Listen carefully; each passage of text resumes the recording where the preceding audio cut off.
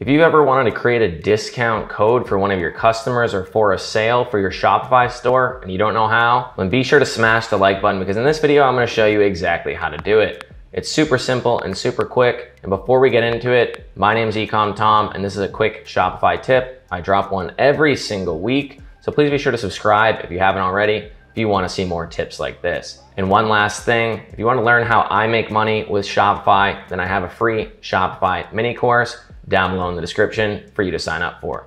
That being said, let's get into it. So here we are at the checkout section of the Shopify store. This is where a customer would add in a discount code right here. This is a test item for $5. So let's say we wanted to make it 10% off.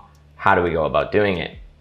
Super simple. We want to go inside of Shopify. We want to click on discounts. And when we do, we're going to get to this point. I'm going to talk about a manual discount, which is adding in the code like I showed right here. There is automatic discounts, but that will be for another quick Shopify tip.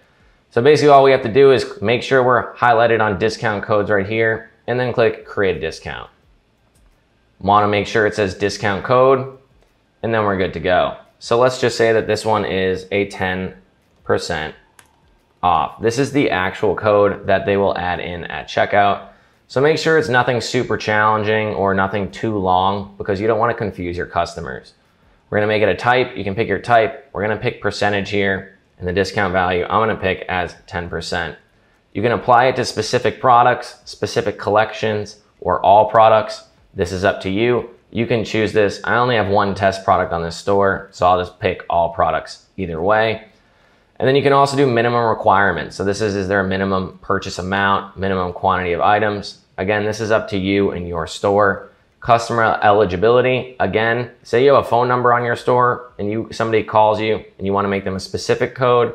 You could make them something like Michael 10% off if you really wanted to make it super, customized for them so they feel loved and better about it. But if not, you can just leave it for everybody. You can put in usage limits, the amount of times the coupon's used or the amount of times the coupon's used per customer.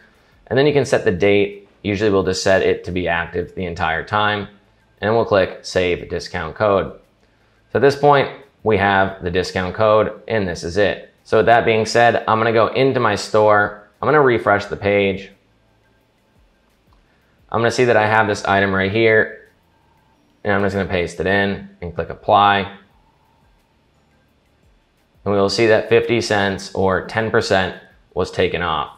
So that was that. Hopefully this video was helpful. If you have any questions, please be sure to ask them down below. If you haven't already, please be sure to smash the like button. Let's get this out to as many beginners as possible. Subscribe, please, if you haven't already. And if you're interested in my free mini course, it's down below. And with that, thank you, and I'll see you in the next video.